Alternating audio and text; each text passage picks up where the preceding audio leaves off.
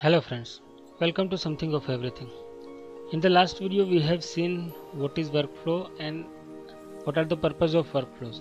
In this video we will see how to customize the workflow panel. To hide the unused workflows in the STAADPro interface, use the following procedures. Just close the current file and you will get the initial window of STAADPro. Just click on configure.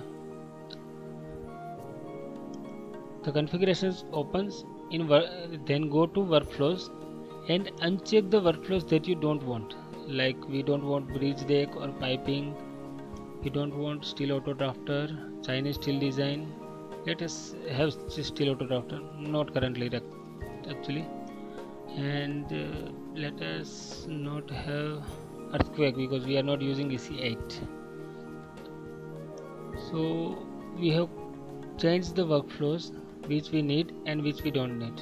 Just uncheck the workflows that you don't need in your regular day-to-day works. Click OK and open the model again.